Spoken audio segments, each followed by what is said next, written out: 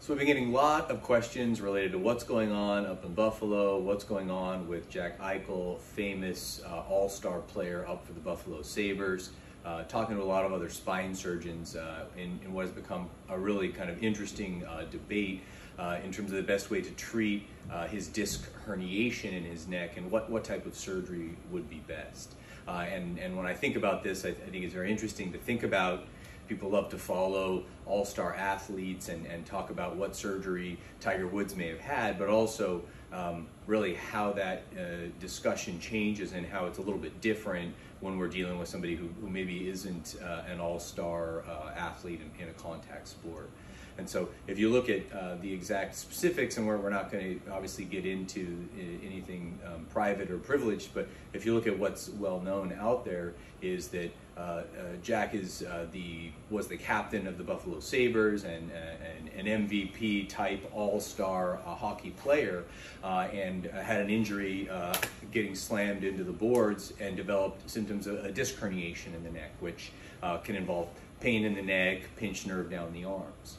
And while most people over time who have this type of injury really can get better with therapy and time and non-operative treatment, unfortunately he hasn't. And so the discussion has moved toward a surgery.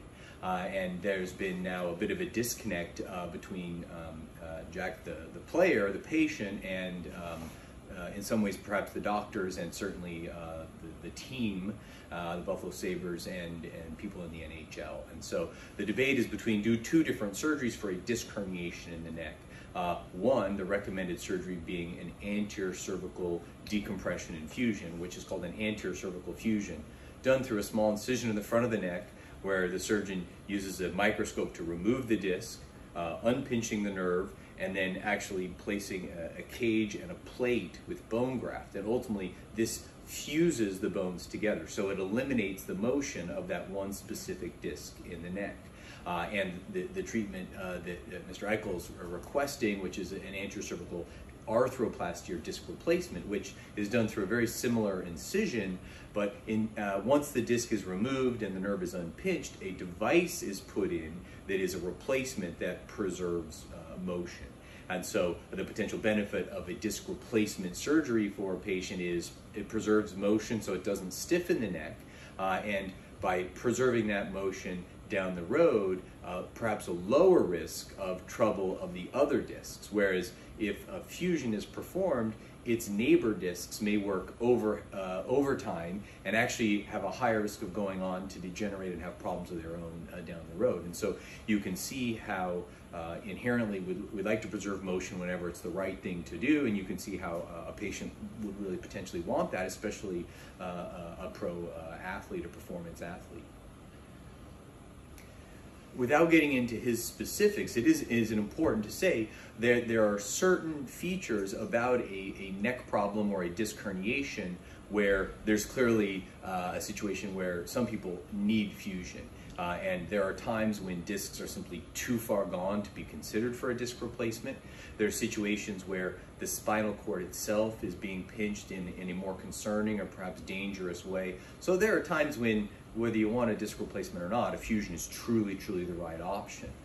Now, for most patients where both are a really reasonable option, I tend to really favor disc replacements whenever I can, because I like to preserve the motion in people's necks, and I do believe this leads to lower risk of other problems or better spine health down the road.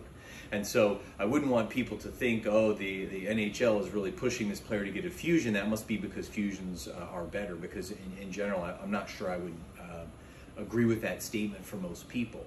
What's unique about this situation is that we're dealing with somebody who's going to be essentially in car accident type of collisions all the time, and the question about how strong that person's going to be down the road.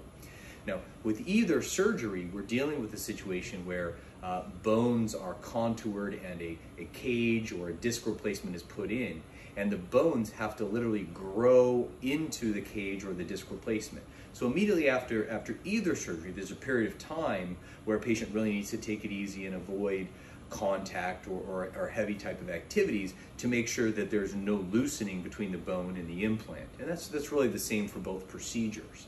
Once the bone has had time to heal solid, then that's when we typically tell people that they can do whatever they want, and many times that's a progression where you really need to be careful for the first 6 weeks after surgery, and perhaps even avoiding some things as far as 3 months, depending on the patient. What's unique in terms of thinking about somebody who's playing for the NFL or perhaps football, rugby, is the type of collisions that are taking place on a regular basis. Once a fusion is performed, two bones are welded together, and as long as that fusion welds, that area has no motion, it's extremely strong, essentially as strong as any other bone in your body. So the risk of something bad happening down the road to that fusion should be very minimal, even in a contact athlete. A disc replacement, and there are multiple different models, but essentially we're dealing with a device that has different components. So for example, metal, and plastic in between. And there are different ways that these implants can be made, but there's movement there. And that movement is the whole purpose. It's good for most people. But the question is there a potential for some kind of failure of that implant if some kind of major trauma were to take place? Now, the reality is, with many people having had disc replacements around the world, luckily we're seeing the rate of these kind of major failures to be incredibly low. And so in some ways this is something that is hopefully more of a worry than an actual problem that we're going to be dealing with. But certainly if you look at the surgeons who are dealing with this and trying to give the patient information, and if you look at the team and NFL franchises or NHL franchises, certainly a franchise player, you want to make sure that once that person returns to play, they're going to keep playing. And obviously there's a lot at stake, there's a lot of money involved in these situations. And so what it seems like is that the hockey team and those doctors have really been insisting on a fusion because they feel that there's a lower risk of some kind of catastrophic, horrible thing where the implant literally breaks down the road, whereas the patient in this situation, a player who's under contract, really is interested more in preserving the motion and the health of the neck down the road. And this is, unfortunately, in this situation, it's really turned into a big debate, a lot of conflict, to the point where not only is it delayed getting him healed, most importantly, and on the road to recovery, but it's really had effect in terms of the relationship with the captain of the team, and perhaps looking at trades and how this may affect other teams who may be willing to take this risk for him down the road. There are many athletes who have had disc replacements, including very high-level contact athletes, boxing, mixed martial arts, people who really have to put their neck through some very serious and strenuous situations, and many of us as surgeons, when working with the patient, have felt comfortable with this. And I personally have done disc replacements in very high-level fighters and boxers, and have felt very comfortable in this situation. Once the implant is healed, and it's very strong.